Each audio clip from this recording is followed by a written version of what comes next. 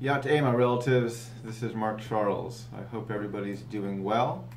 I wanted to reach out to you today. I want to actually take some time to talk about some stuff that's been going on in the campaign these past few weeks, especially coming out of the Republican and Democratic National Conventions. Before I begin, let me just honor the people whose land I'm on. I'm once again speaking to you from Washington, D.C., which is the land of the Piscataway. And I am very grateful for the Piscataway. I want to honor them for their stewardship of these lands and acknowledge that they are still here. They were here long before Columbus got lost at sea, and they have been stewarding these years for hundreds, even thousands of years. And I am deeply humbled and honored to be on these lands, and I want to thank the Piscataway people for their stewardship of these lands.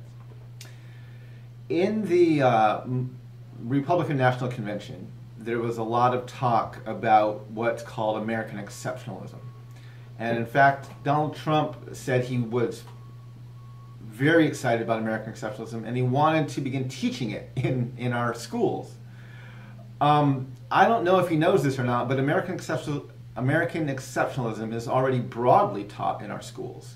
It's one of the main themes of our entire historical curriculum of the United States.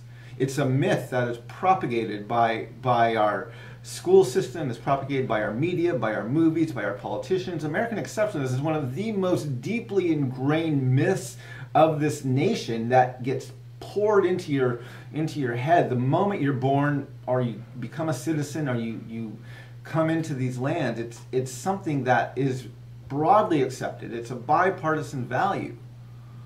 It's a danger. It's a myth. It's not true. There's no such thing as American exceptionalism. But it's a myth that this nation is adamant about teaching, about spreading, about propagating, and it's a bipartisan value.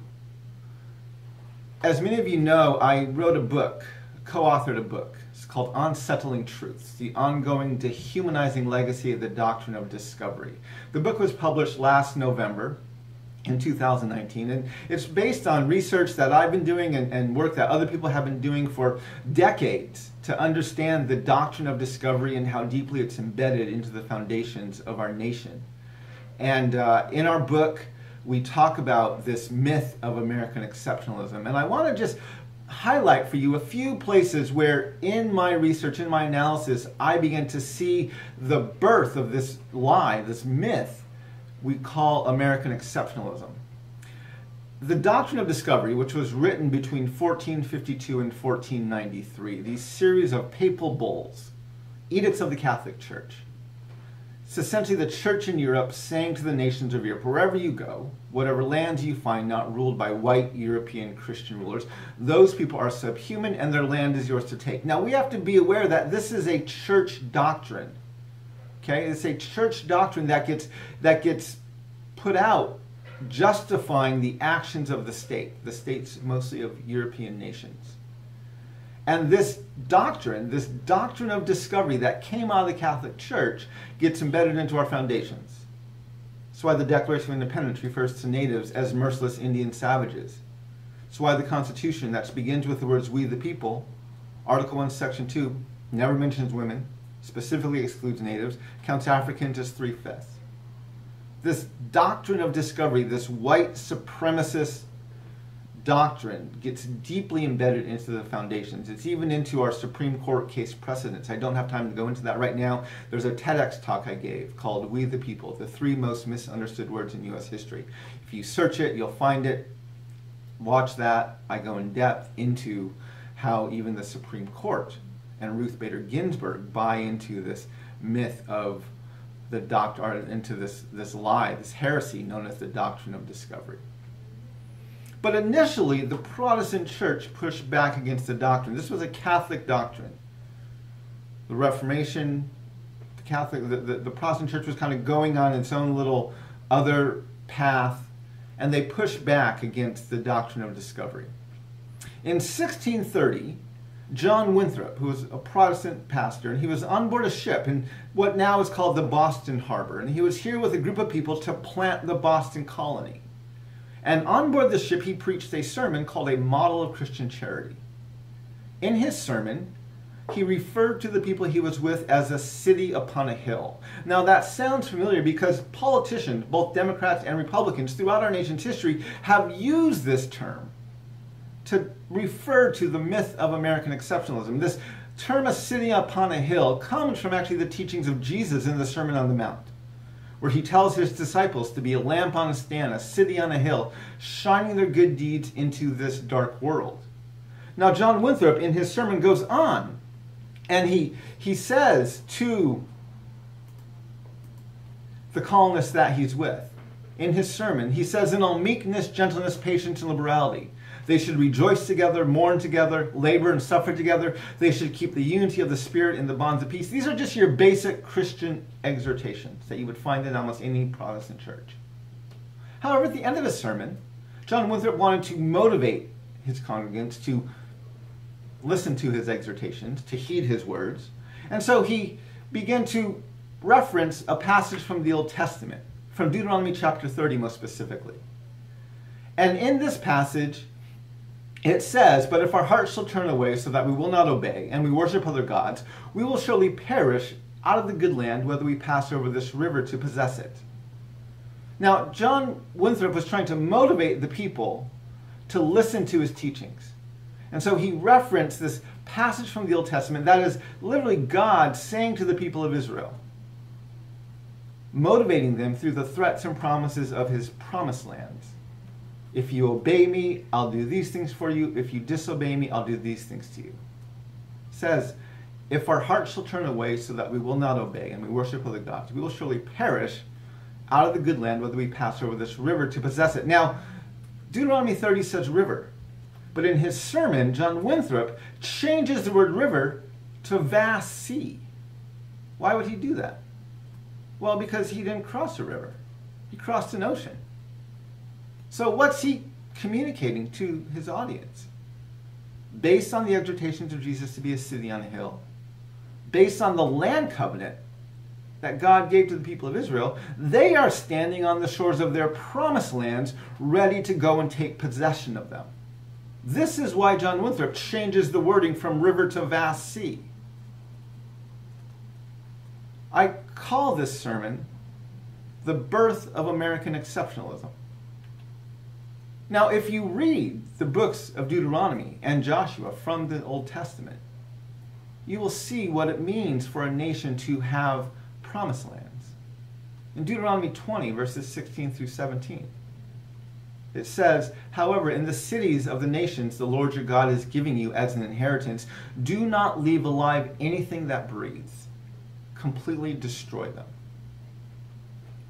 According to the book of Deuteronomy, according to the word of the God of Abraham, promised lands for one people is literally God-ordained genocide for another. That's how the story of promised lands plays out throughout both the books of Deuteronomy and Joshua. Again, I call this sermon the birth of American exceptionalism. That idea, this is the 1630s, that idea percolates for about 100 years. Early to mid 1700s, our nation begins expanding westward. We go past the Appalachian Mountains, we go past the Mississippi River. End of the 1700s, there's the Second Great Awakening. There's this growth in churches, a renewal of denominations. Early 1800s, around 1840, the term manifest destiny is coined. This belief that this white European Christian nation has the God-given right to rule these lands, Turtle Island, from sea to shining sea. Now you're thinking, Mr. Charles, you're over the top. That was the 1800s. We don't believe that anymore. This is a different America today. No, it's actually very much a part of the mythology of our nation. Just think back just a few years ago, right? In 2015, Prime Minister Netanyahu was in the U.S. and he was lobbying against the Iran nuclear deal, the same nuclear deal that President Trump has since pulled out of. And while President Obama was negotiating this deal, Prime Minister Netanyahu came to the U.S. to lobby against it, and he was invited by the Speaker of the House to give a speech to the joint session of Congress, which was unprecedented because normally it's the president who would invite a head of state. But this time it was the Speaker of the House from the opposing party who did this. And so there was a protest. And this was during the Obama administration when, again, just like today, Congress was very divided. It was very partisan. Members of Congress weren't even talking to each other. They couldn't agree on almost anything. And Benjamin Netanyahu, Prime Minister Netanyahu, had to thread the needle and had to find a way to get both Democrats and Republicans, people from both sides of the aisle, behind him as he lobbied against this nuclear deal that was being negotiated with Iran. And so he hit upon one of the most unifying themes in American politics, which is the theme of American exceptionalism. And he said to our Congress, because America and Israel, we share a common destiny, the destiny of promised lands. It's a bipartisan applause. See, the United States and the modern nation state of Israel have a very dysfunctional and codependent relationship. It has almost nothing to do with equality or justice or freedom.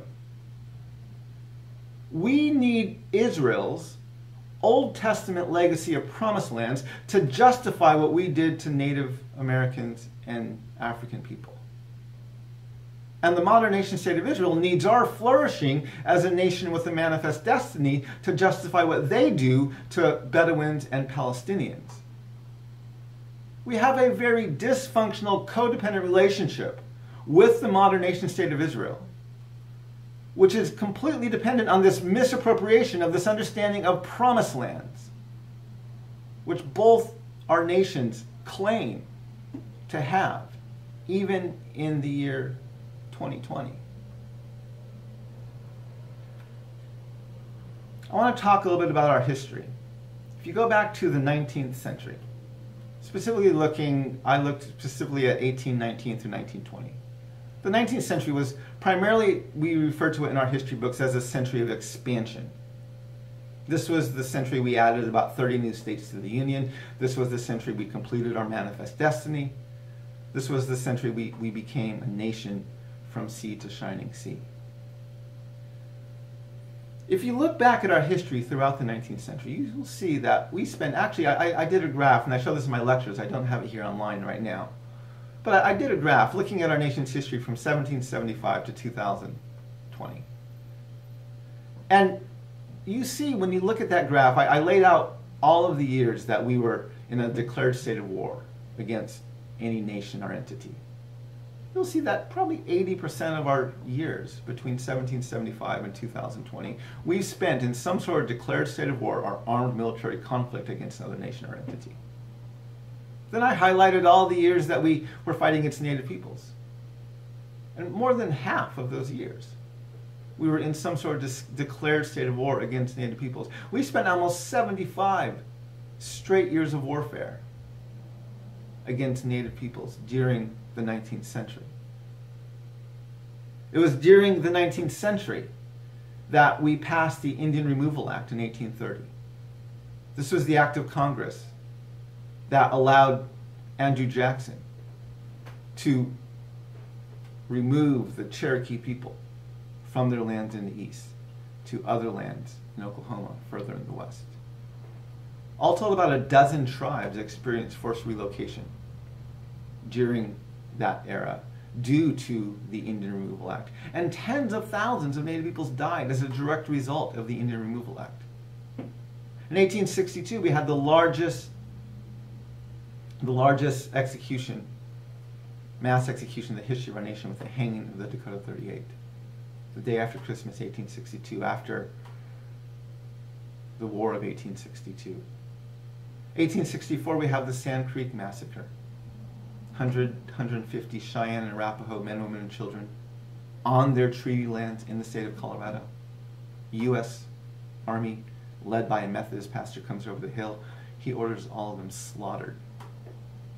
Later it gets reported that the U.S. soldiers, are parading the genitalia down the streets of Denver, the genitalia of the natives that they slaughtered. 1863, we have the Long Walk. the ethnic cleansing of the territory of New Mexico, the removal of the Navajo and the Mescalero Apache from our traditional lands down to Bosque Redondo. Almost 10,000 people are forcibly removed in March. Hundreds of people die of exposure and starvation during the march. And almost a quarter of our people die while imprisoned in what can only be called a death camp. Now remember, 1862, 1864, 1863, who was president during these years? Well, these were Abraham Lincoln's years, right? See, in 1862, he signed the Pacific Railway Act, which allowed the land and the resources to complete the Transcontinental Railway. Within 3 years of signing that act, he literally has ethnically cleansed almost all the native nations from the state of Minnesota, the state of Colorado, and the territory of New Mexico, making way for the three of the primary major routes of the Transcontinental Railway, from Duluth, Minnesota to near Seattle, from Omaha, Nebraska out to near San Francisco, and the southern route coming out near Los Angeles, making Abraham Lincoln one of the most ethnically cleansing presidents, most genocidal presidents in the history of our nation. 1979, we have the start of the Indian boarding schools. The literal goal of these schools was to kill the Indian to save the man. Native children were taken from their homes forcibly, put into these military-style boarding schools, punished for speaking their languages, punished for practicing their culture. The stories of abuse that I've heard personally, psychological, mental, physical, emotional, sexual abuse that happened in these schools, is gut-wrenching. In 1890, we have the massacre at Wounded Knee. 300 to 350 Native people slaughtered in a single day. And not only were they slaughtered, but the U.S. Army, the U.S. Congress awards 20 Medals of Honor. 20 Medals of Honor for a single massacre. There was, if you ever go to Wounded Knee, it's a beautiful, it's on some beautiful land. It's a tragic place. But there's a hill, and then down the hill there's a ravine.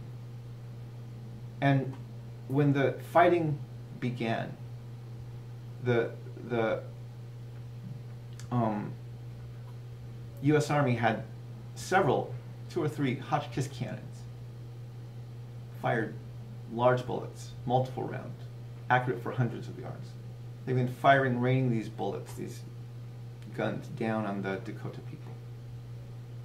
And many of the people, including women and children, sought shelter in a ravine from these guns. 3 of the Congressional Medals of Honor, the one given to William Austin, the one given to John Gresham, and the one given to Albert McMillan, were given specifically for flushing the Native peoples out of the ravine. William Austin says, while the Indians were concealed in a ravine, he assisted men on the skirmish line, directing their fire and using every effort to dislodge the enemy. John Grisham, it says, voluntarily led a party into a ravine to dislodge Sioux Indians concealed therein. He was wounded during this action. Albert McMillan, while engaged with Indians concealed in a ravine, he assisted the men on the skirmish line, directed their fire, encouraged them by example, and used every effort to dislodge the enemy.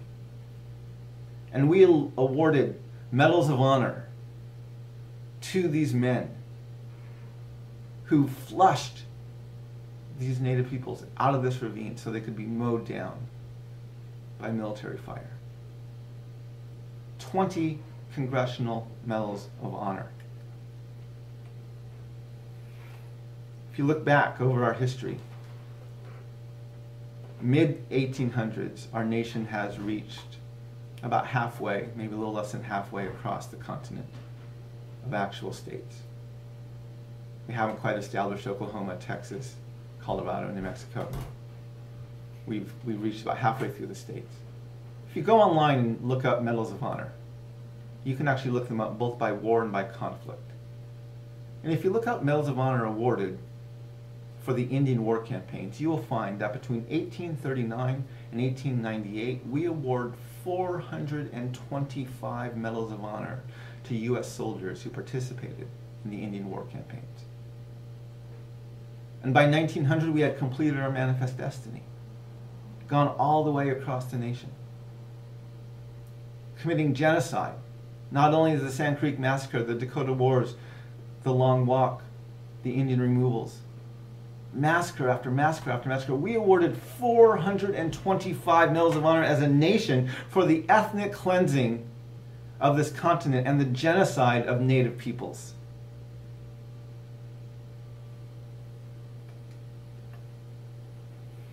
In the 1800s, the estimated population of the United States was 5.3 million. In the 1900s, it was 76.2 million. In the 1800s, the estimated population of native peoples was about 600,000. In 1870, the lowest point, it reached 237,000. If you're doing the math on that, that's a 61.47% rate of genocide, which is higher than Nazi Germany's genocide against Jews during the Holocaust.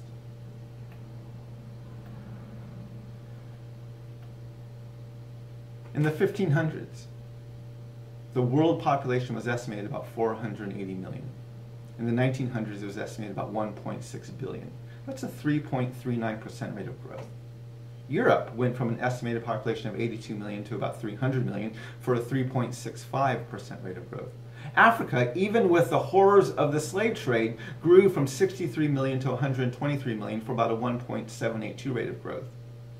The US went from 0 humans, at least white humans, to 76.2 million. The native population, and a conservative estimate in 1500 is 6 million people in the continental United States. And the low in 1870 was 237,000. That's a 0.0395% rate of growth, which is actually a rate of genocide of 96.05%, which is higher than Rwanda, higher than the Holocaust, even higher than the wars, the Indian wars of the 1800s. 96.05% rate of genocide. It was so bad that in California, the very first governor of California, Peter Burnett, after the gold rush in the mid-1800s, California was the only one of the few states, maybe the only state, that went straight to statehood, didn't become a territory first. And Peter Burnett, during his State of the State address in 1851, this is what he said: that a war of extermination will continue to be waged between the races until the Indian race becomes extinct must be expected. While we cannot anticipate this result, but with painful regret, the inevitable destiny of the race is beyond the power or wisdom of man to avert. He's not saying these people are starving and we can't feed them. And he's not saying disease has broken out and we can't stop its spread. He's literally saying we cannot stop killing these people as we complete our manifest destiny. Why? Well, we have to remember the theology of promised lands. We have to remember the God-given right that you have when you have promised land, which is the right to commit genocide. In Joshua 10, verse 40, it says, "So Joshua subdued the whole region, including the hill country, the Negev, the western foothills, and the mountain slopes, together with all their kings. He left no survivors. He totally destroyed all that breathed, just as the Lord, the God of Israel, had commanded." Promised lands for one people is literally God-ordained genocide for another. And there's no regret, right? Because you have God's permission. You're an exceptional people. You have a land covenant with the God of Abraham. It's a lie. It's not true. Western Europe does not have a covenant with the God of Abraham. White people are not God's chosen people. And Turtle Island is not their promised land. This is why we teach the myth of American exceptionalism. This is why our infrastructure may be crumbling. Our education may be subpar. Our environment may be ready to fall off a cliff. Our institutions may be racist and sexist and white supremacist. But Americans cling to this myth that we are exceptional. Why? Because if we're not exceptional, if we don't somehow have God's permission and justification for our horrible and horrific past, then we're merely just another colonial, genocidal nation. And that thought's unbearable to most people. So American exceptionalism is a coping mechanism for a nation, a white supremacist nation, that's in deep denial of its genocidal past as well as its current racist and sexist reality. This is why we cling, our nation, our leaders, Joe Biden and Donald Trump, our historians, our teachers. This is why we cling to this myth of American exceptionalism, because if we are not somehow exceptional, if we are not somehow set apart and ordered by God to commit this horrific history, then we are just merely one of the most genocidal nations in the history of the world. And that thought is unbearable to most white people. So, President Trump, I don't know what school you've been attending. I don't know where you've been going, getting your education from. But I want you to know that Americans already teach the myth of American exceptionalism very deeply. It's a bipartisan value. It's false, it's not true, but it's very present.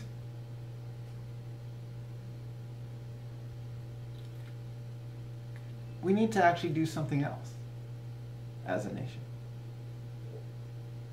Rather than filling our heads with these myths and these lies and these things that are untrue, we need to do what George Erasmus called common memory. In a quote that he used when he was writing about the Truth and Reconciliation Commission that happened in Canada. He used this quote that said, where common memory is lacking, where people do not share in the same past, there can be no real community. If you want to build community, he said, you have to start by creating a common memory. My fellow Americans, our nation is in deep need of a common memory. We have to give up this mythological history that we teach and propagate and shove down the throats of all Americans who come here. We have to be honest about who we are and how this nation was founded. We have to acknowledge that even the strife, the challenges we're facing today are not, the root cause are not from Donald Trump. Does he exacerbate them? Absolutely. Does he use them? Absolutely. They did not start with him. And just voting him out of office is not going to solve the problem. We have to actually deal with the lie behind that. Yes, we should vote Donald Trump out of office, but this is where I'm arguing as a nation. Electing Joe Biden, who very much believes in the myth of American exceptionalism, is not going to help. It's not going to fix the problems that we have. We need a president who is willing to face our history, to teach it, to model a different way, to build a common memory, so that for the very first time, we as a nation can have a healthy community. If you look back over the history of our nation, there is no point in U.S. history where a healthy community existed across racial lines, even across gender lines. It doesn't exist. We have to go back and acknowledge that our past is deeply, deeply, deeply broken. And until we deal with our past, we're not going to be able to have a better, a whole future. This is the challenge we face. This is why both Donald Trump and Joe Biden, after the lynching, the murder of George Floyd, Donald Trump banned chokeholds through an executive order, and Joe Biden suggested that we train police officers to shoot people non-lethally. Neither of them were interested in defunding the police or in radically rethinking and reforming our criminal justice system. And their solutions didn't work, right? We still had Jacob Blake. Wasn't choked, wasn't shot lethally, but still an incredible injustice. We have to deal with our foundations. We have to deal with the fact that we've institutionalized white supremacy. We've constitutionally protected the institution of slavery in our criminal justice system. We have to abolish slavery. There's a clause in the 13th Amendment. The amendment reads, "Neither slavery nor involuntary servitude, except as a punishment for crime, whereof the party has been duly convicted, shall exist within the United States." There's a clause keeping slavery legal in prison.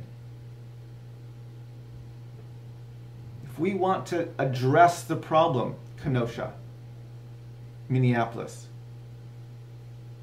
people of color, we have to address the foundations. We need to abolish slavery. And I promise you, neither Donald Trump nor Joe Biden have any interest in doing that. Why? Because acknowledging that it's there breaks their myth of American exceptionalism.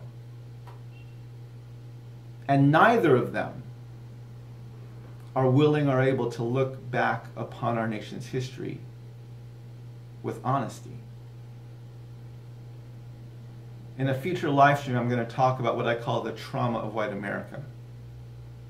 That comes from a multi-generational communal manifestation of a complex perpetration-induced traumatic stress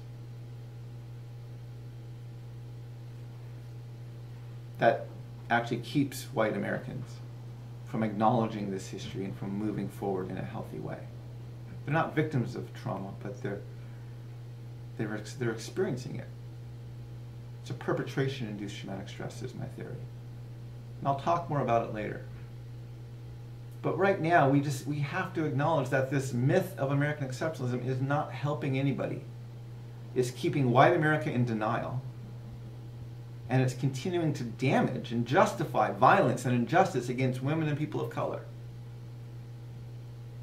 And until we can end this myth of American exceptionalism, which is based on the lie of white supremacy, we're not going to be able to move forward.